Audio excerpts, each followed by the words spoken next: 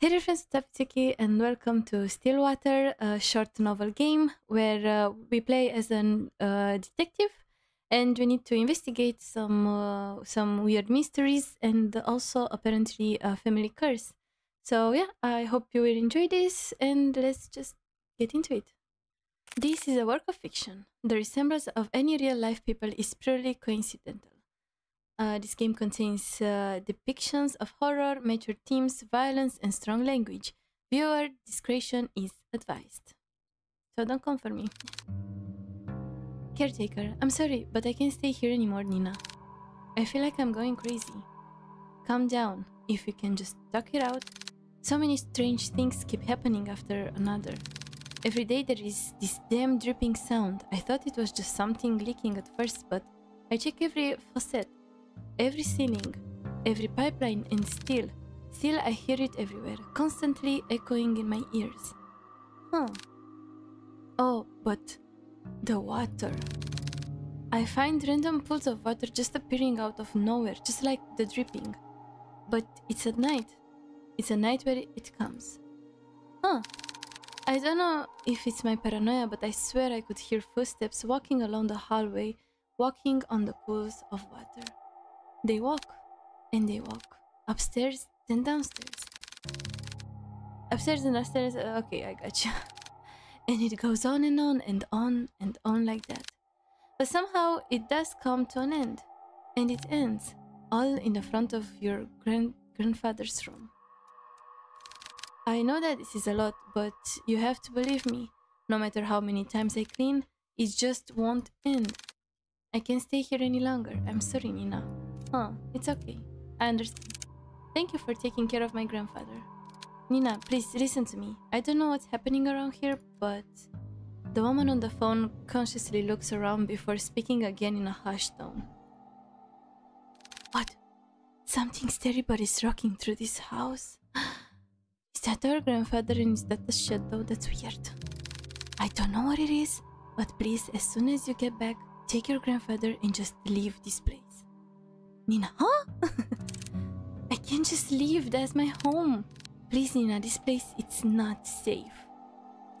I don't know what you saw, but I can just leave things like that. Caretaker. What the freak is that? It's my home. It's my home. Okay. Dinner, 7 a.m. Amid a foggy morning, there sits a man by the corner of a boat. I don't see any man. Where is he? He drinks black coffee and, depending on his mood, occasionally orders a donut. And today it was just black coffee. Oh, Hugo. Oh my god. He looks like he's seen a lot of things. I swear I've never seen that amount of paperwork in my life. A freaking mountain worth of it. You're a valuable member of our team, Hugo. Classic. What can I say? A classic. My foot. I'm starting to believe that I was bamboozled into joining their agency. Huh. The coffee. Hugo Laurent, age 30, takes a good look at his cup of joe and chugs it all in one sitting. He then continues to grumble to himself about last night's grueling work at the office. I really need to find a different job. As he contemplates his poor life choices, he looks out towards the early mist. There was something inherently terrifying about the fog to him, how it engulfs everything and nothing. Even if it disappears, it always leaves behind traces. Proof of it remaining. Even in a quaint little town like this, I can't even run from my fate, I guess. So much paperwork. Hugo finally stares at the compiled newspaper clippings he put together. Some of them from recent events, but mainly all were past headlines of missing person cases. No matter how many times I see this, it's still just as hard to look at. Fixating case after case, he can't help but remind himself that there is a reason for all of this. And all too personal reasons. Seeing strange things come with a price. In the end, I'm the one doing this to myself. Sounds rough, mind if I join? An annoyingly familiar voice interrupts his train of thoughts. He slowly looks up to see the one responsible, although reluctantly. I don't know if I said that word correctly, but oh well. Good morning, Hugo. Hugo scowls and turns away from him. He then gathers the files and shoves it back into the binder. Meanwhile, the tall man takes this as an initiative and sits at the opposite end of the booth. He greets the waitress passing by and orders himself the hefty body breakfast special with an extra plate. As usual, the waitress is happy to oblige and goes back to the counter to relay his order. The man then looks back at Hugo. He sees the empty cup and the now jumbled newspaper clippings, all the while Hugo is trying to ignore him. He's quite annoyed. You really should eat something with the black coffee. Not ordering any donuts today? I'm fine, Noah. I'm just not in the mood, okay? Not even a little? Huh. There is a momentary silence between them before Noah disturbs it once more. Well, too bad for you. I ordered a big breakfast for the two of us. Two? Oh my god, that looks so delicious. As if the world could grace Noah with an even more perfect punchline, the food arrives. Why the hell did you order for the two of us? Just eat what you want to eat, don't worry about me. Wow, this looks so delicious, right, Hugo? It does, it does. Are you even listening to me? Come on, we both know that if you don't eat now, who knows when you will, and I'm not about to let you faint again. Oh my god, you faint. So, open wide. Huh. Noah DeLeon, age 27, a natural-born charmer, is just as equally persuasive as he is threatening. Oh my god, this looks so good. With a pensive look, Hugo finally gives in and eats the generous spoonful without further complaints. Hugo, it's good, right? Good food will always help cheer you up. Exactly! Damn him. I got swept away again. Oh, by the way, the chief will be out for a business trip. She mentioned it will be for a couple of days. When did she tell you this? I didn't hear anything about it. Yesterday I think? Yesterday? She told me to sort out the cabinets yesterday. She didn't mention anything about a business trip. I guess it was a pretty sudden one. Well, I mean, she did tell me to tell you. And lucky me, I know where you go every morning. Huh. You know what? I'm not surprised anymore. Well, what do you want to do? We technically have the day off. I'm gonna head back to the office. There's a couple of boxes I didn't get a chance to sort out. In that case, I'll come with you. Why? Could you just rest for the day? And pass up the opportunity to get to know you better? Quit it. After the enlightening banter, the two of them finish their breakfast, pay for their meals, and head to Hugo's car. As Noah opens the door to the passenger seat, he notices a bloodhound sleeping inside. A dog! The big dog stirs at the sound of the car opening and lazily stares at Noah. Ah, I'm sorry, big guy. He then closes the door while trying not to make too much noise to disturb its occupant. Colby. At the sound of his name, his heavy-lidded eyes slowly peek to see who calls for him. It is his one and only partner. He's human. This is adorable. Oh my god! And if finally realizing who he is or where he is, the old bloodhound stares up from his sleep, pounces at Hugo, and proceeds to wag his tail uncontrollably. Bark. Good morning again. Oh my god, he's so happy seeing his dog. Had a nice nap? Colby, 8 years old. Hugo's most faithful and loving partner in crime. Has the biggest tendency to just sleep all over the place. Noah, who is witnessing all of this from the back of the seat, chuckles to himself. He is amazed and slightly defeated at Hugo's sudden surge of energy. Huh, it doesn't matter how many times I try. When it comes to boosting up his moods, no one can beat Colby. I mean, who can? Agency, 7:50 a.m. The three headed back to the office, the space just the same as Hugo left in. A decent, organized mess. To his credit for the amount of boxes he painstakingly went through, he believes he did a fair job. What are those words, for feck's sake? Sorry. Albeit could have been better. Wow, you really outdid yourself, Hugo. It looks... Oh, shit. Shut it, will you? I said it was gonna get to it. Woof. Thanks, boy. It's adorable. Before Hugo could continue to give deserved head pats, he noticed someone. A woman stands timidly peering outside from the storefront. The woman appears a bit frantic. Dishevelled and wearing ill-fitted clothes, she appeared to be distressed about something. When she finally makes eye contact with Hugo, she immediately rushes in. Hi, I'm sorry. I know that the close sign is up, but I saw you come in and I... Are you alright, miss? I need your help. My grandfather, he... Before she continues, Noah swiftly intervenes. It's okay, we'll hear what you have to say. So please, why don't you take a seat? Noah gestures to one of the empty chairs. The poor woman hesitates for a moment before heavily sighing in relief. She then walks towards the corner of the room and sits on the sofa. Can you start off by telling us your name? I'm sorry for earlier. My name is Nina Mortimer. So is the girl from the beginning. I need help watching over my grandfather tonight. Watching over your grandfather? Yes. I'm sorry, Miss Mortimer, but I don't quite understand. Is he in danger? I'm afraid he is. Huh. Miss Mortimer, if that is the case, wouldn't contacting the police be better? No. I've tried requesting their help, but they'll give me the same answer. There is nothing they can do about it. If only I knew who Louise was. Louise? Nina fidgets at the name. She looks to the side before reaching out for her bag for an antique letter. My grandfather, he received a cryptic message the other day. It didn't come with an address or the name of the sender. However, the only thing I did pick up was that name. As she hands over the letter, Hugo notices her hand slightly shaking. Whatever lies in this note must have shaken her this badly. Delicately, Hugo removes the corner of the envelope and unfolds it. At first glance, it seems like any normal written message. A person named Louise asking the other, Henry, to come meet him by the lake at midnight, needing to share something important with him. However, what's early stirring about this letter is not the message itself.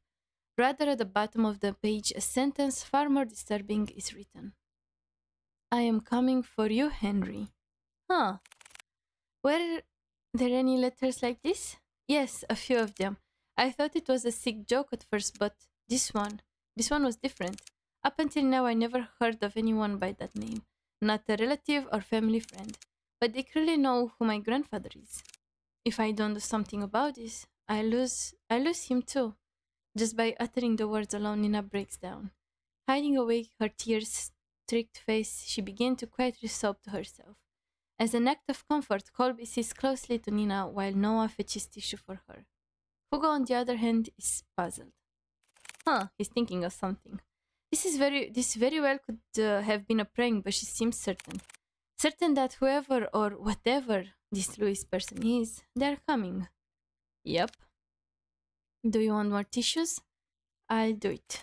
I'll take on your case.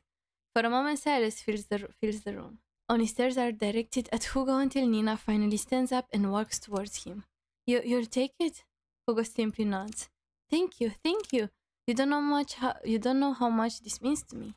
We are glad to help, Miss Nina. Nina is fine. Well, Nina, we'll do our best. Nina slightly smiles at Hugo before reaching into her bag once more and taking out a note. This is my address. That's a 4? Nope.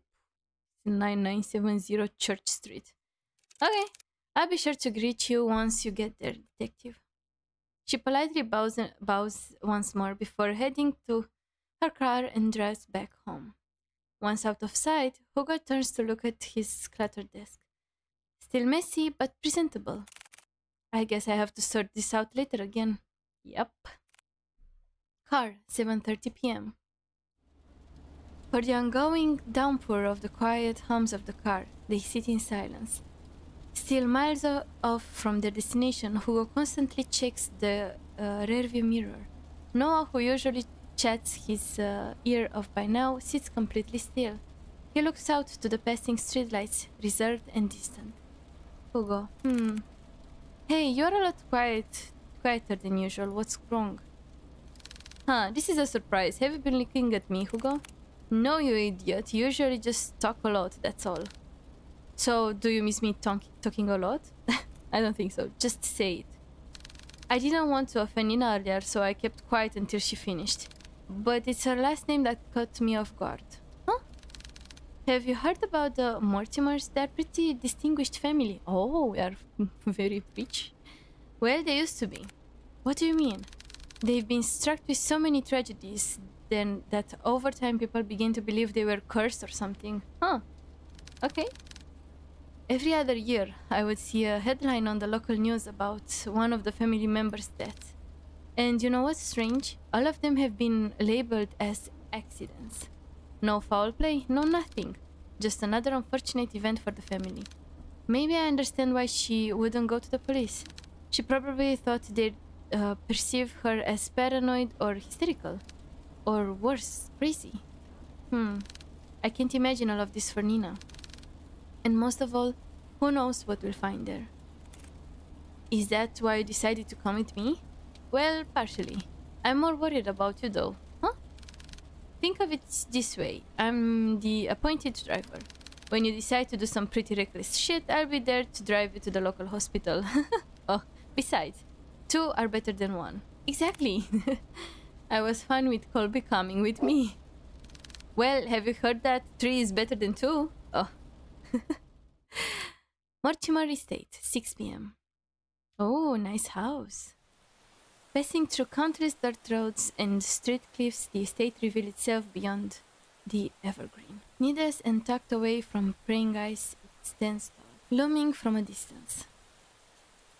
Hugo and Noah could only gaze at the sheer scale of the manor as they parked adjacent to Nina's car.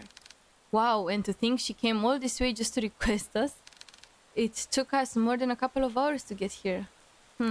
Maybe she really didn't have a choice. What do you mean? Come on, she's waiting for us. Immediately after exiting the driver's seat, a sudden sharp pain weighed heavy on Hugo's chest. Grasping tightly at his coat, he begins to gasp for air. His gaze hazes as he leans closer to the car. Are you okay? Like a fish drowned out from sea, he desperately heaves. But this ache he harbors pales in comparison to a pain far more excruciating. Is it the house? No, something far more sinister. He feels it. Someone is watching him. A piercing gaze fixed on him, like leering at a bug and waiting to strike. I'll never forgive you. Huh? What the hell? Damn it already! I need to hurry or else... are you alright? Why are you so angry? Noah calls out to him, snapping him out of his fixated trance. Colby nudges his head against Hugo, winning with concern over his partner's well-being. Did you hear that just now? Hear what? That voice! It was so close to my ear. Is everything alright? Oh, I'm fine, don't mind me. I'm just a bit winded out from the trip, that's all. I'd be happy to make you coffee at the very least. If it's no trouble. No, not at all. Huh. Is the least I can do. Once again, this subtle uneasiness from Nina surfaces. But before Hugo could get a chance to look further into it, she walked off towards the front porch without saying another word. Are you sure you're alright? You sounded like you were choking earlier. I said I'm fine. Besides, we're already here. We can back out now. Listen to me. I think you should... Noah abruptly cuts his lecture short as he notices Nina stopping by the front door. She stands there silently as if contemplating something. I know this may sound rude, but I didn't get the chance to know your names. Well, you are pretty out of it when you walked in. I'm really sorry about that. No worries. This is Detective Hugo Laurent. I'm gonna say Laurent. His assistant Colby. And I'm his second assistant, Noah de Leon. Ha, it seems so surreal, just like a cartoon. Ha ha ha.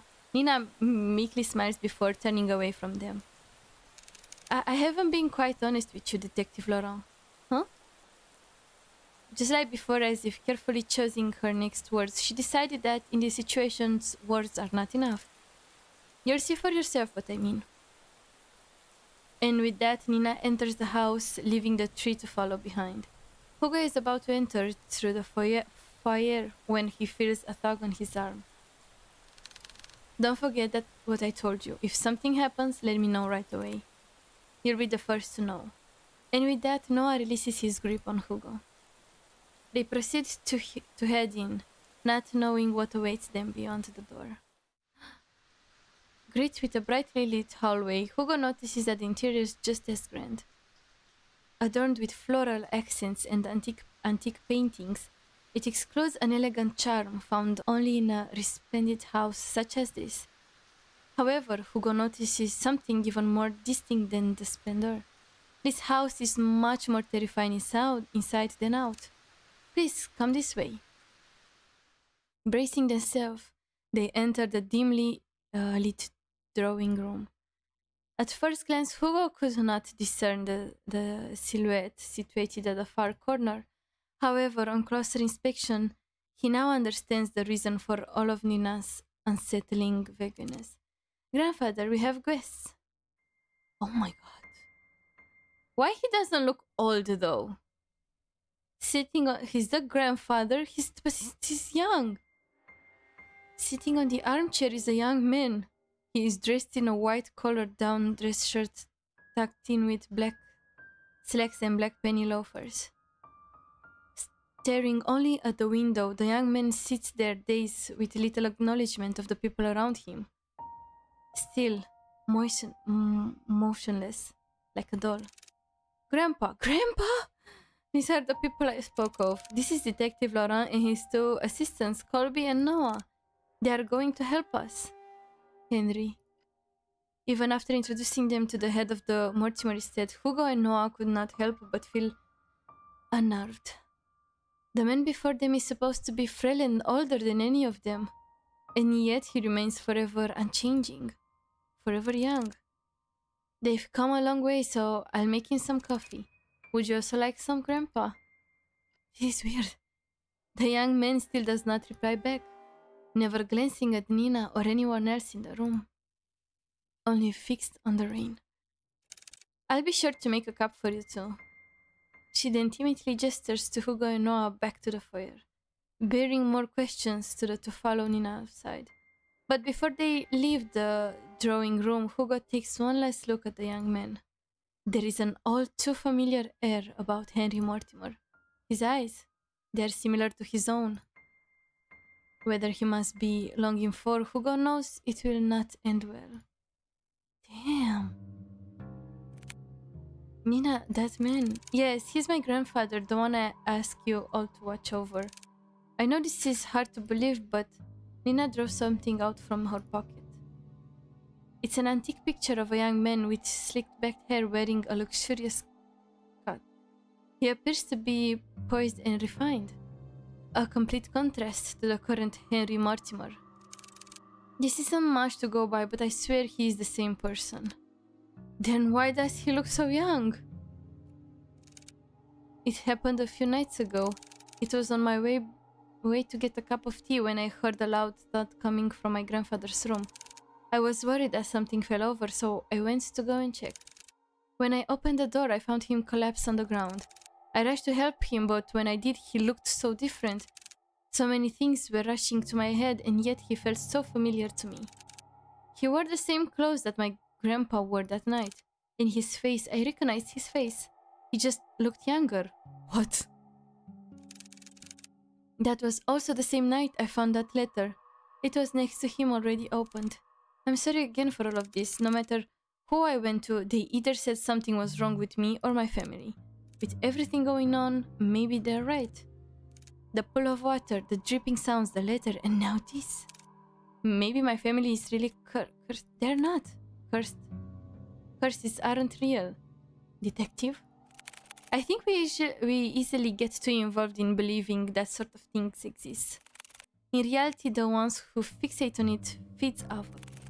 Rumors, doubts, lies, all of those things are what they want to become real. Deep-rooted emotions like that can possibly be healed or fixed right away. But like a curse, those emotions drag other people down with them. Personally, I think you are caught up in all of this, but I assure you we'll see this through.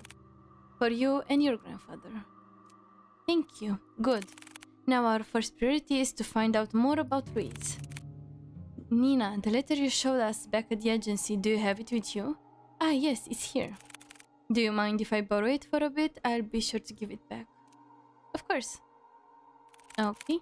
I'll check upstairs. Noah, you and Colby check the ground floor. Got it.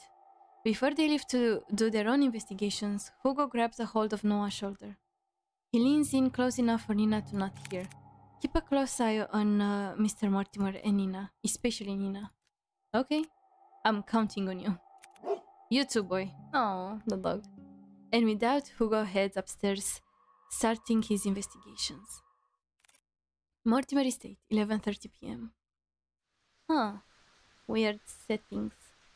After searching vigorously through each of the rooms, he knew his findings would eventually lead him here. This is it. Hugo walks toward the nearest lampshade and opens it. Dimly illuminated, he sees the extent of how lavish this part of the house is. From customized drapes to the vintage furniture, everything here excuses the extravagance. But much like the interior Hugo has seen so far, he finds this one in particular reeks of it. Plastered from the wall to wall, a sense of gloom lingers. It's as if the room itself is moldering despite its preserved nature. I need to hurry, I don't want to stay here for too long. Mortimer Estate, 11:50 p.m. What did you find? He searches and searches, still with no sign of anything. Not one thing pertaining to Louis. Damn it, nothing! It's as if he cleared out everything, just blank everywhere. Huh. No, it has to be here. I'm just missing something.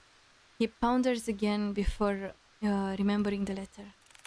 This is the only proof Louis exists so far. I try to read it again. Maybe I overlooked it. As he takes the letter out from the envelope, he notices a change within. Bearing no foreboding threat at the bottom of the page, it looks just like a regular letter. Huh? What the? If you can't come, then I understand. It's pretty dairy after all. Ah, but if I can ask one last favor of you, could you keep my locket? I know this is selfish of me, but I like for you to have it. I'd be happy knowing it's with you. Thank you for everything, Henry. Forever yours, Louis. What? This is the same Louis? I thought he was the cause of all of this. I don't understand. Without wording, the sound of a click can be heard across the bedroom, as if something unlocked itself. Hugo turns around and sees at the foot of the bed a chest. Unlike the other furniture, its dark and rustic features have not been maintained well, left to rot on its own. Preparing himself, he opens the chest. Inside, scrambled together, are bunches of notebooks and small trinkets. Hugo continues to rummage through when he stumbles across an old newspaper article. Young man found dead by the lake. What? An unidentified young man was found on the morning of 3 days prior to his death, according to police. Ruled out as a suicide, police have claimed that the troubled youth drowned himself. This certainly is a tragic loss, an unfortunate event indeed. No claim of his body has been made yet. Louis, by the corners of Hugo's eyes, he spotted a bright gleam buried beneath the clutter. He reaches for it. A locket of brilliant gold shines unblemished, retaining a timeless luster. Inside, it safeguards a picture of a young man with glasses smiling brightly. This must be the locket that he was talking about. It's so pretty. I'm surprised it still shines like this. And this picture, did he put this here? No, it might have been Henry. But why? Why would he store it away like this? What should I do? Take it. I should probably hold on to this for now. Hugo is about to put everything back into the chest when he feels a waiting cold sensation crawling up his leg. What? Water? A pool of water relentlessly spreads across the floor, already seeing into the chest. Damn it, no! Suddenly the lights shut off. A scream is heard, followed by the myriad of shouts. Oh my god. Hugo is about to call out to Noah, but stops at the sight of a pale field before him. Oh my god. Looming over him stands a tall and ominous figure. His face is shrouded in complete darkness, devoid of any human emotion. Oh my god. It appears... I didn't know this was a horror game, okay? It appears as a young man, but Hugo knows that it's far from it. No. This very thing is trying to imitate the human form. Trying to be human. Hugo could only stare back. Paralyzed with fear, he's forced to watch the horror as it slowly creeps towards him. It's just like before, the sensation of someone staring at him from within. But this time, it's drawing nearer, reaching over ever so closely. The words to call out to Colby or Noah fail to reach out. Lodged in his throat, he struggles in pain. With his breathing shallow, he tries to force his body to move. And then it stops. Oh my god. Looking down at Hugo, filled with nothing but malice and contempt, he speaks. Oh my god. Don't get what? I didn't see it. It says don't get something. All of a sudden, the doors and bedroom slam shut and the entity disappears. The tension from his body finally releases its agonizing grip and he gasps desperately for air. His vision blurred and breathing jagged.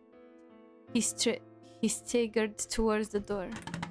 He yanks at the handle several times, but it's slightly jammed. Freak! Noah! Colby! To his dismay, he is only greeted with silence on the other hand of the door. Damn it! From a distance, he faintly hears the sound of Colby's relentless barking as it gets further away from the house. Hugo rushes towards the window. He tries to pry it open, but just like the door, a heavy force prevents him from doing so. Freak this! Frenetically looking around the room, he spots a nearby chair.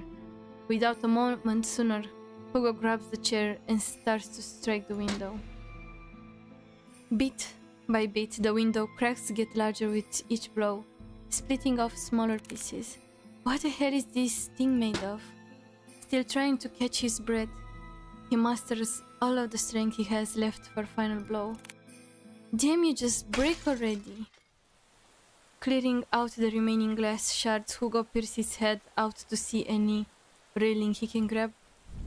However, he discovers instead that the walled ascendant is covered in ivy. Despite how heavy the rain has drastically become, he reaches out for it, grabbing a handful of the vines. Carefully, he climbs out the window, gripping tightly and making sure he doesn't lose his footing. Yet, to his luck, the patch of vines he clutches start to tear away from the wall. Out of desperation, he struggles to find his grip on another, but fails when his hand slips out of reach. Shit! Oh god! Glamoring wildly as he loses his grip on the ivy, he crash lands down onto the thicket of bushes. Air forced out of him, he heaves uncontrollably, trying to even out his breathing. But even that is laborious. An immense pain spread across not only his back, but his entire body. God, I'm getting too old for this. Although his body screams out in pain, he forces himself up. There is still time, I can do this, I have to do this. With staggering feet and haggard breathing, he makes his way to the place where it all started. To the lake, where this tragedy starts and ends. Mortimer Estate, 12:01 a.m. The lake. Finally, entering through the park, Hugo calls out to Colby and Noah. Colby, Noah, where are you? He hears faintly the sounds of barking and echoes of people yelling in the distance. He rushes towards the echoes, guiding him through the downpour. With his heart racing and blood rushing to his head, he finds his way to the lake. Drawing closer, he sees Nina giving chase to her grandfather. Unfortunately, she doesn't go too far as Noah stops her. Grandpa, stop! Grandpa! Let me go, my grandpa, he's... Nina, please, it's dangerous. You'll get hurt too. I don't care. I don't want to lose anyone anymore. It's at that instant Hugo trudges against the water, pursuing Nina's stead. Hugo? No, don't! Please falls deaf to his ears. Not even the whines and worried cries of his partner could make him turn back. Determined, he trudges further in. Nearing the deep end, he sees Henry Mortimer gazing directly at the abyss. He looks even more frail and disheveled, as if all the life had been drained from him, surrendering it all to the lake. Before Henry could lean in, Hugo reaches out and tugs at his arm. Mr. Mortimer, listen to me. Nothing is waiting for you down there, so please come back to the shore with me. Motionless and unresponsive, he still stares deeply into the water. There are so many things we cannot afford to lose in our lives. And you are one of them. To Nina, you are all she has left. She needs you, Mr. Mortimer. Hugo felt it, a slight jolt from Henry's arm, as if stirred by the mention of Nina. He slowly turns to face Hugo. Nina. However, just as cruel and violent as the storm, Henry jerks back. Wrenching his arm away from Hugo, hold on him. Henry, all of this is my fault. If only I got to Louis sooner, then none of this would have happened. Henry inches even closer to the edge. Louis, I'm sorry. I should have what? Gone in his stead? Gone with him? You know that wouldn't resolve anything. Not for you or Louis. I read what he wrote to you those years ago. Huh? He understood if you didn't want to come see him. But the thing is, Mr. Mortimer, Louis never thought anything less of you. The locket is proof of that. Louis' locket? Yes, it's the symbol of his love for you. That's why. You don't have to shoulder all of the pain by yourself anymore. We can talk about it. About you and Louis. All of it. Together. Hugo extends not only his hand to him, but a promise. A promise that Henry had yearned for so long. A way to forgive himself. He hesitates at first. What fool believes in a deserved forgiveness? Such a thing doesn't exist. And yet, despite everything, Hugo still reaches out to him. To a stranger. Maybe he can be forgiven. Just as he was about to reach out for Hugo, a hand slithers around Henry's tent. No! Its arms unusually contoured around him, while its head perches on his shoulder. This thing. This Louis is no longer pretending to be human. With piercing cold green eyes, it glares directly at Hugo, mocking him, cursing him, wishing nothing but despair. We can be saved? We can be forgotten? What? There is only one true way out of this. I will share with you the most happiest. Before Hugo could reach out for Henry's hand, he disappears into the water. Mr. Mortimer! Without hearing the anguished cries and desperate pleas, Hugo dives after him, into the abyss. 12:30 a.m. somewhere. Plugging into icy water, Hugo feels shocks running rampant throughout his body, like spikes continuously piercing from his legs to the tips of his fingers, fiercely and unyielding. I said that word so bad. I'm sorry. His chest tightens and his heart races as he begins to kick his legs. Hoping whichever way he goes, he'll find his way to Henry. Swimming deeper and deeper in, he sees faintly a figure slowly descending into the darkness. As he finally gets closer to Henry, long snake-like arms stretch across the void and grabs Hugo's neck, violently squeezing all the air out from him. He tries desperately to wrench its hands away. But with each struggle, Hugo's movements begin to high heavier and heavier. Louis is Where are you, Louis? It's looking for Louis? Digging deep into his coat pocket, he grabs tightly in his hands the locket that Henry kept and had long forgotten. Holding it out as it shines ever so brightly in the dark. Huh?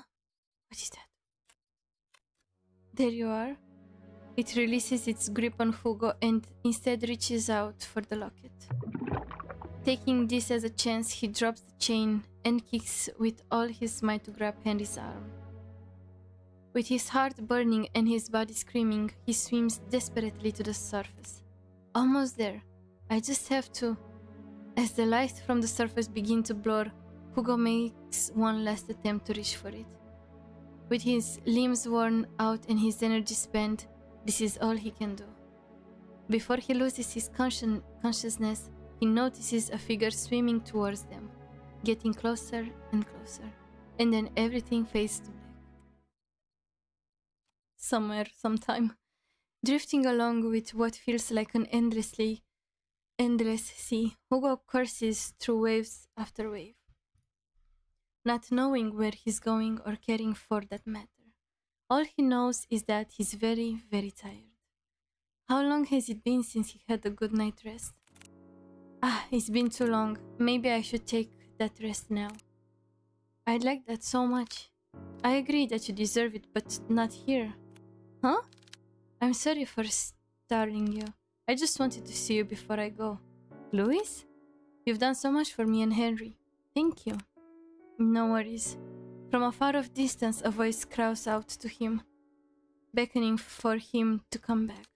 Well, I guess this is it. Take care, Hugo. Huh? What happened? Lake?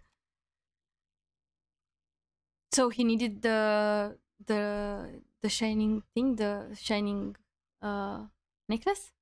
With his eyes closed and his sense still returning, he feels the constant tugs and licks of a certain bloodhound. Whining as he tries to wake up his partner. Hugo! He also hears another familiar voice, too annoyingly close for comfort. Eyes shot right open, he jerks up. Confused, Hugo looks around before he cogs up the remaining water in his lungs. Are you alright? Noah starts to pat his back while Colby continues to winnow over Hugo. What happened? Where's Mr. Mortimer? He's safe, so is Nina. They're both okay. The police and the ambulance should be arriving soon. Thank goodness. Isn't there more you have to say to me? Instead of thank goodness? I swear you don't listen to a damn word I say. I'm sorry, Noah. Exhausted, he lets out a sigh. He then continues to pat Hugo's back aggressively when someone approaches them. Detective Laurent? Oh, Nina. There's someone I wanted to meet. Behind her stands an elderly man.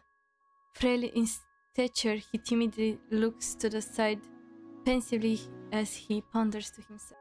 Although his youth has long faded, his eyes are what catches Hugo's attention. They are no longer a piercing and vicious grin, only eyes just like Nina's. Hello, Mr. Mortimer. Detective? He came back to what he was like. I never got the chance to say goodbye to him. I always thought about it every day. What if Louis lived on in this world? What if he stayed a little longer with me? It's because of that constant mindset I dragged everyone down. And I kept hurting not only me, but Nina especially. I was the one who kept hurting her, the one to blame for all of this. But you, someone that I've never met, still went out for your way to save me, not knowing my burdens or my faults. Thank you. Hugo reaches out to Henry and smiles brightly at him. It's my pleasure, sir. But before he lets go, Henry tugs Hugo's hands one last time.